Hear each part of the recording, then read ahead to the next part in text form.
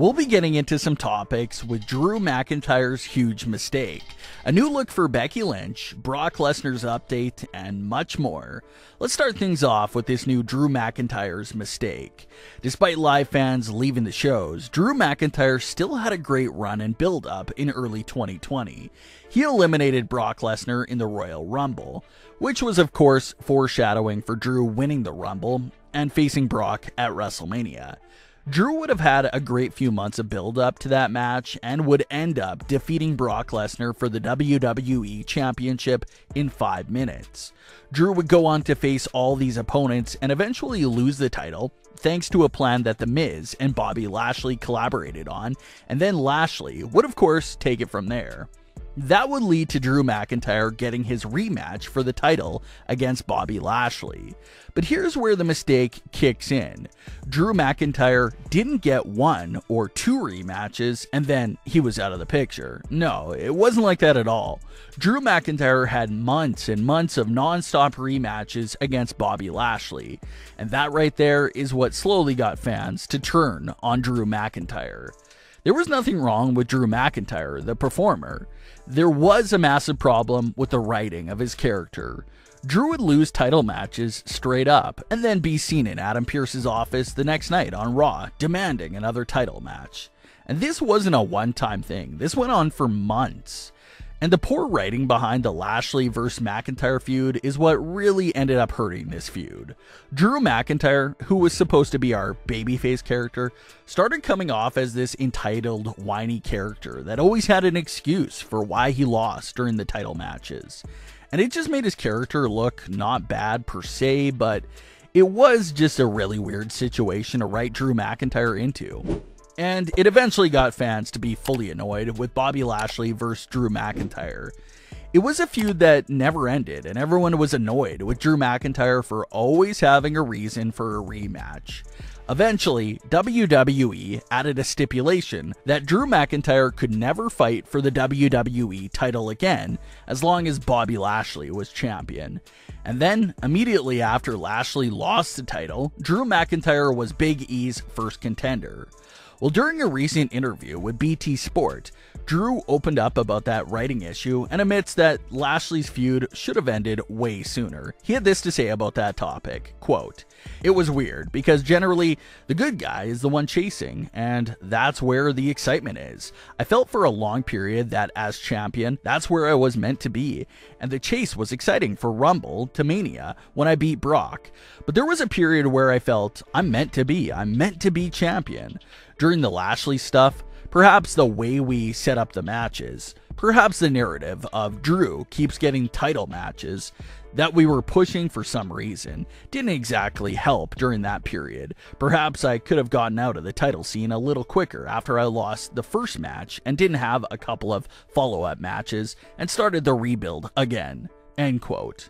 And Drew is completely right. The way the rematches kept coming back and that entire narrative of Drew McIntyre getting infinite rematches really turned the fans off from the story and even from Drew McIntyre as a character.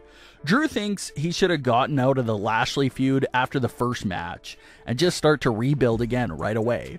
Sort of like what we're seeing right now from Drew McIntyre. Drew isn't in the world title picture at this moment, but he's still highly featured on Smackdown. Sure, some of the stuff with the sword in the table was a bit out there, but besides that, Drew McIntyre has been used beautifully so far on Smackdown. He's not really involved in a specific feud right now, but he keeps coming out and putting on dominant performances. So that will help him to continue to build his case to challenge Roman Reigns for the Universal title down the line.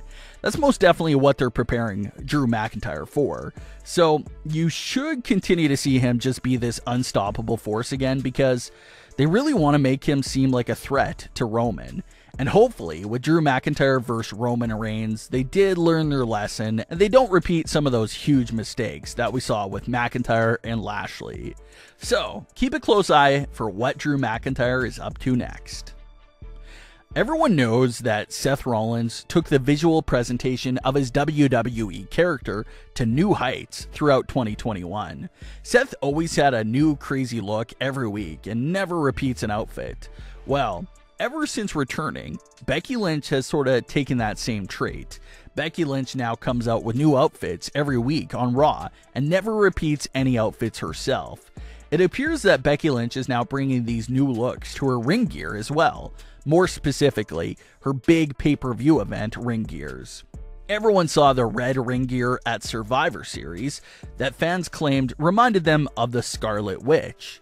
Well, now, Becky has this purple ring gear which features a whole new look of her ring gear design that we haven't seen before.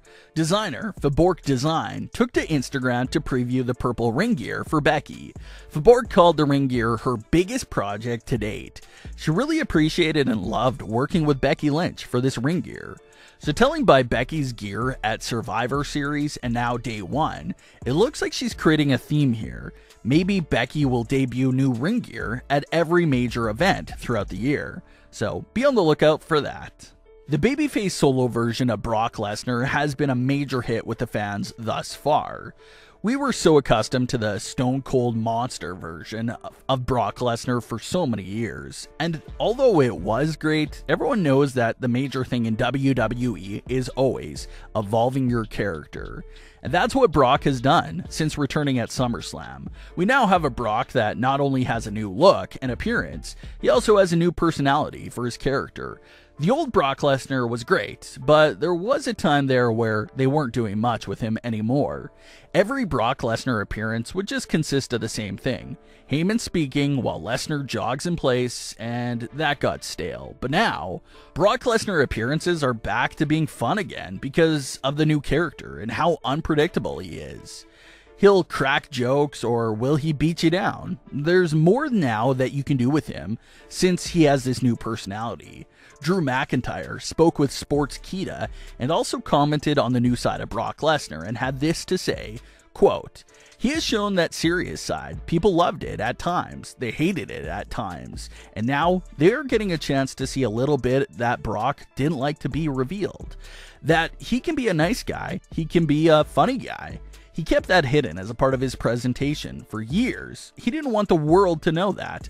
But now he is letting them in a little bit about how he is actually like." End quote.